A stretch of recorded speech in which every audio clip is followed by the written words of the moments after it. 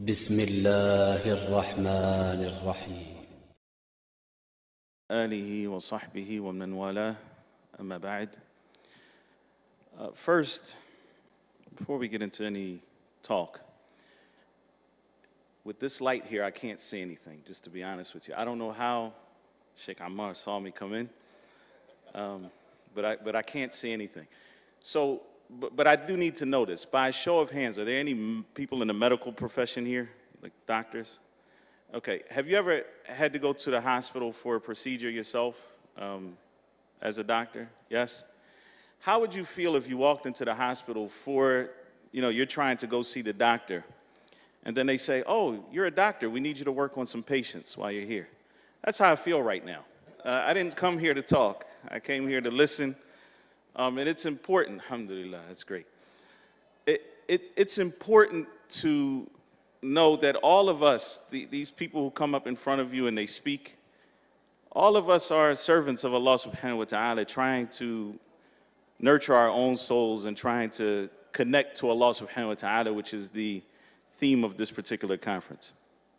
And so, in keeping with that theme of connection to Allah subhanahu wa ta'ala, I'd like to share with you a very important dua of the Prophet alayhi salatu wasalam, because the connection to Allah subhanahu wa ta'ala is never more prominent than it is in prayer.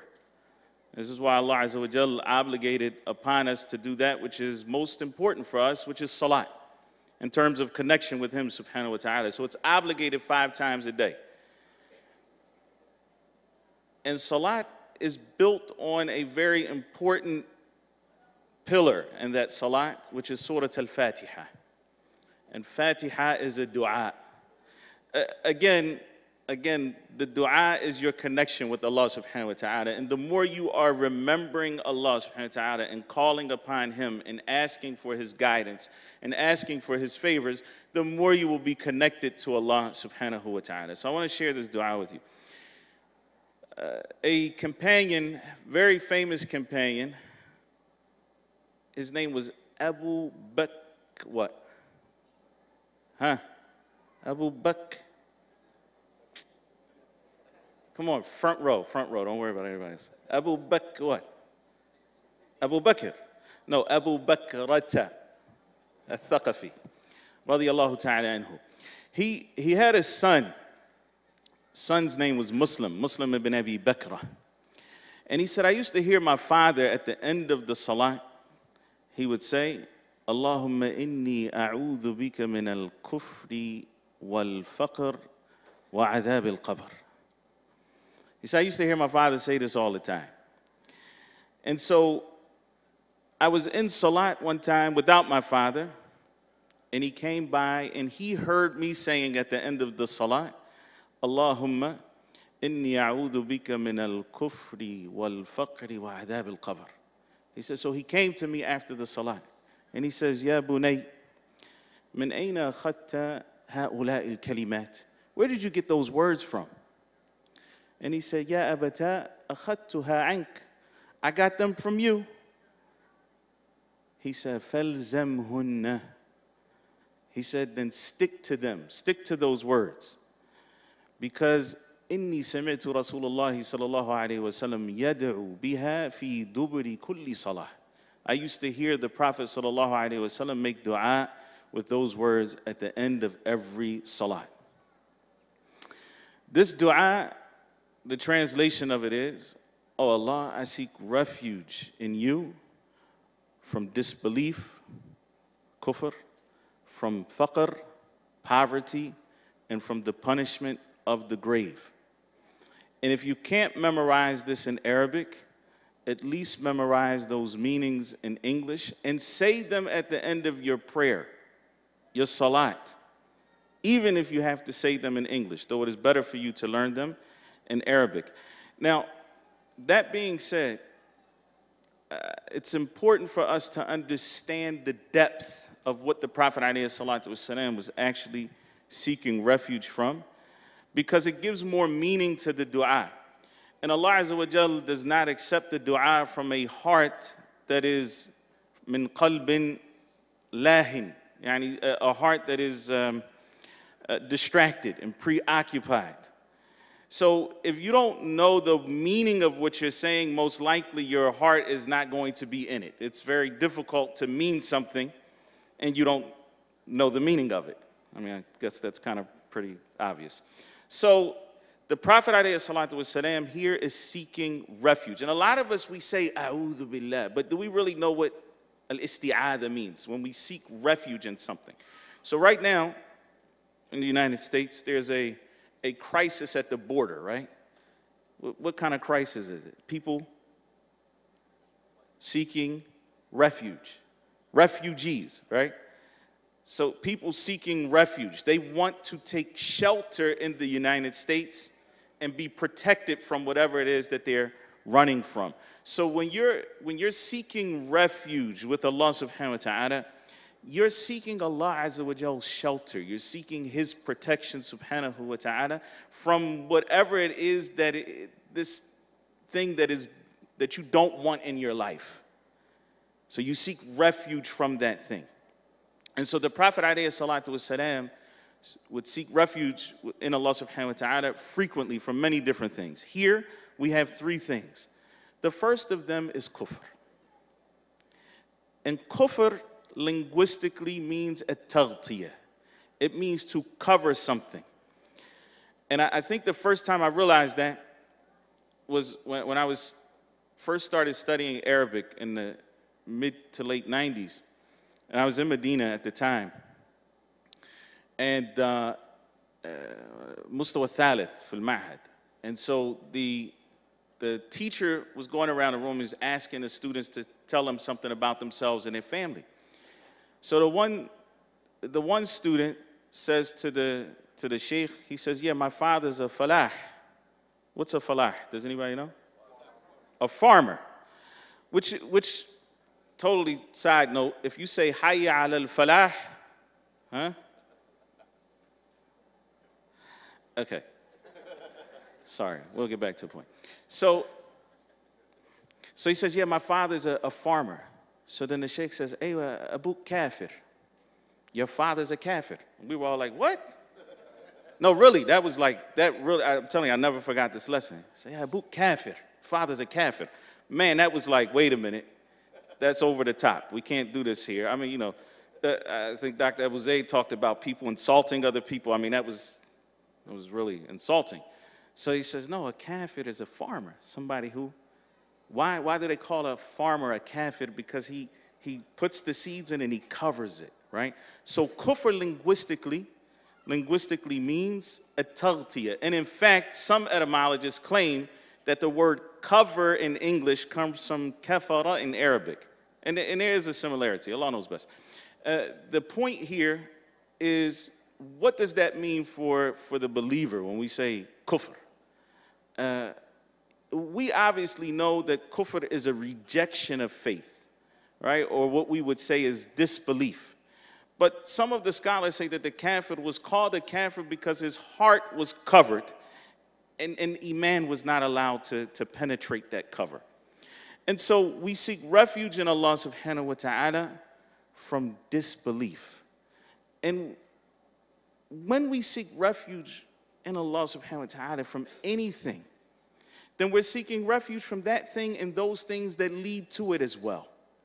And we have to be careful of that. So Allah subhanahu wa ta'ala did not just prohibit zina and adultery and fornication, but وَلَا تَقْرَبُوا, don't go close to it. The means that lead to that are also forbidden. So when we think about seeking refuge in Allah subhanahu wa ta'ala from anything, as you're making that dua, think about those things that lead to kufr. You're also seeking refuge in Allah subhanahu wa ta'ala from those things. And your iman is the most valuable thing you have. Your iman is what defines purpose in life. And every human being needs purpose, which is why you find people, and it's really sad. It's really sad when you hear people say, I found my calling in life. I'm supposed to make people happy through singing. No, really. They honestly believe that for 4 or 5 years or whatever it might, and they waste a large portion of it looking for their calling. As Muslims, wallahi, Allah Azza wa Jalla has blessed us because we know what our purpose is and we know what the end game is. A lot of people don't have that. And by leaving off faith and going down a path of disbelief, your purpose gets altered. And therefore, it messes with the psychology of the human being, subhanAllah. So when you seek refuge in Allah, subhanahu wa ta'ala, from kufr, from disbelief and everything that leads to that. And we have to realize that the things that lead to that in this society are many. I'm not going to go into, we don't have enough time to talk about all of these things. But just beware of everything that leads to kufr, and especially those things that alter the identity of the Muslim, that play with the identity of your children, where they begin to think that there's another way that may be equal to or better than Islam. And that's what happens a lot of time when we throw them in the middle of the ocean of secular education and so forth, that it begins to reprogram or program them, because maybe we haven't done our own job of teaching them the value of Islam. The dua of Yusuf, alayhi salam, tawaffani muslima. Oh Allah, allow me to die as a Muslim. Wa alhiqani salihin. Put me in the company of the righteous. And we hear in every khutbah, Ya ayyuhalladhina amanu taqullah haqqa tuqati wa la tamutunna illa wa antum muslimun. And don't die except that you are Muslims. And so living as a Muslim in submission to Allah subhanahu wa ta'ala, we can't get away from submission. We will submit to something. The human being is frail. So we either are servants of Allah subhanahu wa ta'ala, the one who created us, or we're servants of something else. And being servants of something else is kufr. So we seek refuge in Allah subhanahu wa ta'ala from that. And by seeking refuge in that, you are implicitly asking Allah subhanahu wa ta'ala to make your iman stronger. So Allahumma inni a'udhu bika min al-kufr wal faqr. And I seek refuge in you from poverty. Poverty, by definition, both in English and Arabic, is to lack something, to be deficient in something. If you say this water, for example, is poor of minerals or something like that, it doesn't have enough, mineral poor, it doesn't have enough minerals. So when we say that, when we seek refuge in Allah subhanahu wa ta'ala from poverty, this is two types. There is faqrun nafs wa faqrul mal. There is the poverty of the soul. And we actually use this terminology, by the way. In English, we say, oh, what a poor soul, right? You know, how poor this person is. But there's poverty that is well known, which is that you don't have enough wealth, enough money, and there's poverty of the soul. And the Prophet ﷺ here was seeking refuge from both, and Allah subhanahu wa ta'ala knows best. Poverty of the soul is to never be content. This is why the Prophet ﷺ said, لَيْسَ الْغِنَى عَنْ كَثْرَةِ الْعَرَضِ وَلَكِنَّ الْغِنَى غِنَى النَّفْسِ. That being rich, being wealthy, does not mean that you have a lot of materials, a lot of property, but it is the wealth of the soul, meaning that you are content with what Allah subhanahu wa ta'ala has blessed you with. That is real wealth. So you can imagine, and you probably know people like this.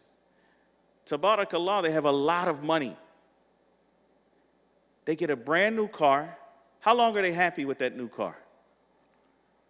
A month, 2 months, and then they're like, yeah, it's okay, but I need another one. You don't need anything. But because your heart is attached to dunya, and it's attached to these material things, you feel like you need. So when you feel like you need something, then what? You're not satisfied. So you have a lot, but you don't feel like it. And what is it that actually makes you happy? What you have or how you feel? Seriously, it's how you feel. And so a person who is content with what Allah subhanahu wa ta'ala has given them, that person is rich. Because their heart is attached to Allah subhanahu wa ta'ala, and Allah azza wa jal nourishes them, and they don't feel the need for external, validation. And so that's the poverty of one's soul. And then there's really being impoverished in terms of wealth. And ikhwan, brothers and sisters, don't take this lightly. The Prophet ﷺ sought refuge with Allah subhanahu wa ta'ala from poverty, because there is a correlation between poverty and violence. There's a correlation between poverty and bad health. There's a correlation between poverty and inadequate education. All of those things. Do you know how many people here in the United States of America live below the poverty line? Anybody? Huh? How much? 22%. 22%, about. In some big cities, 25% of the population live under the poverty line. And, you know, the fact that the Prophet ﷺ sought refuge with Allah subhanahu wa ta'ala from poverty is important, because it shows us that there's not a virtue. Some people believe this, by the way, that there's a virtue in being poor. There's virtue in being patient with your circumstances. But the virtue is because of the patience, not because of the circumstances.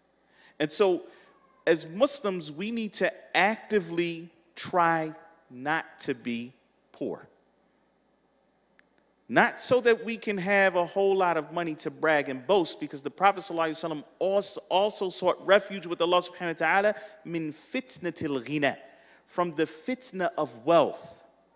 Because some people with their wealth, they become arrogant because they have wealth. And some people with their wealth, they brag and they boast. And some people use it. If they didn't have wealth, they would not be able to do some of the haram things that they do with their wealth.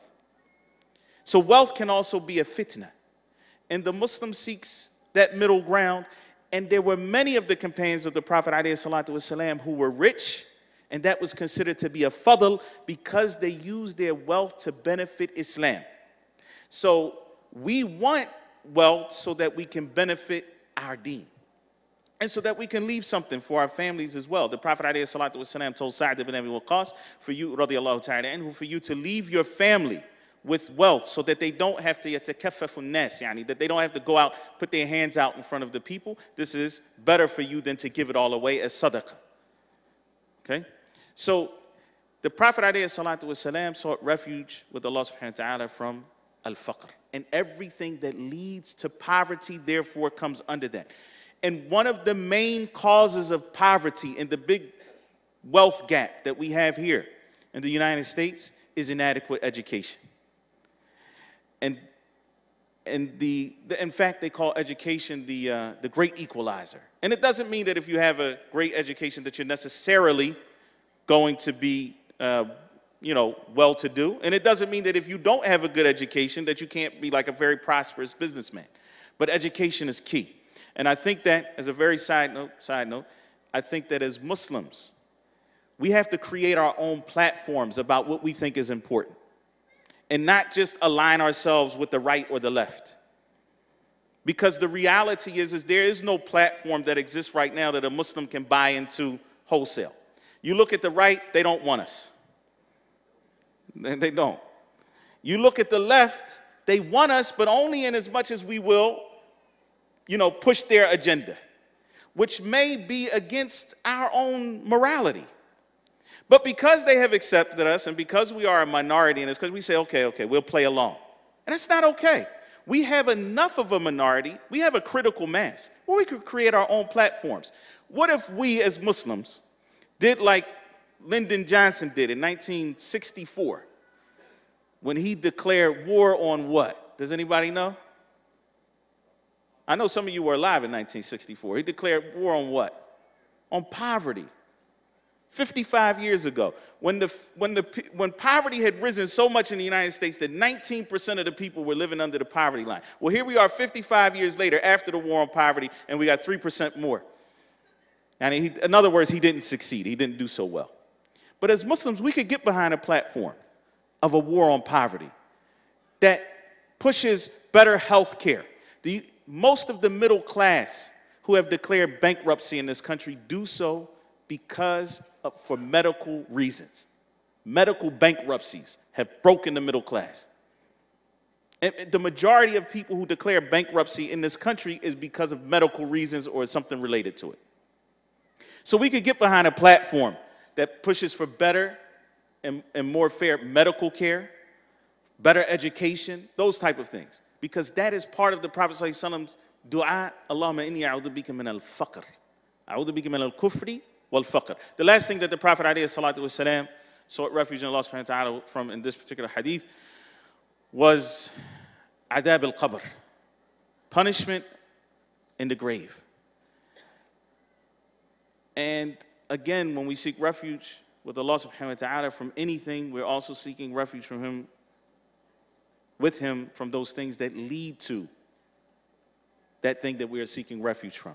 And what is it that leads to punishment in the grave? Ibn al-Qayyim, rahimahullah ta'ala, he gives us a very comprehensive answer. And he says that there are three things: al-jahl billah, wal-ida'a li amrillah, wa-irtikab ma'asi. In other words, ignorance of Allah subhanahu wa ta'ala, neglecting to fulfill His commands, and doing those things that He has prohibited. So we have specific hadith about people who have been punished in the grave, but that is the ultimate, summary of it. How do you not get punished in the grave? You know who Allah subhanahu wa ta'ala is, and you connect with Him. And you fulfill His commands, and you stay away from His prohibitions. If that is the case, then you will be like that Muslim who, though the hereafter is a very scary event, if I can use that term, a very scary stage, but for those who fulfill Allah subhanahu wa ta'ala's commands, they will be like the one who in his or her grave, a person will come to them, Hasan al-Wajh, Hasan al-Thiyab, Tayyib al-Rih. This person he has a nice face, handsome, wearing nice clothes, and from him emanates a great smell. And he says, Man ant, who are you? And he says, Ana amaluka salih. I am your righteous deeds. We ask Allah subhanahu wa ta'ala to make us from amongst those who remember Him kathiran, to remember Him a lot, subhanahu wa ta'ala. I implore you to memorize this dua. Allahumma inni a'udhu bika. You all know that, so I want to hear you say that. Allahumma inni a'udhu bika. Everybody knows that? Oh Allah, I seek refuge in you. Min al-kufr wal-faqr wa adab al-qabr. Say that at the end of all of your prayers and think about what you're saying before you do taslim. So after you, as the Prophet ﷺ taught Ibn Mas'ud, at the end of your tashahhud, and at the end of the sending the salah and salam upon the Prophet ﷺ, فَيَتَخَيَّرْ ثُمَّ يَتَخَيَّرْ مِنَ الْمَسْأَلَةِ مَا شَاءَ. Then let him choose from dua whatever he likes to say. Make sure you say this dua. Allahumma inni a'udhu bika min al-kufri wal-faqr wa adab al-qabr. Subhanakallahumma wa bihamdik. Ashhadu an la ilaha illa anta astaghfiruka wa atubu ilayk. بسم الله الرحمن الرحيم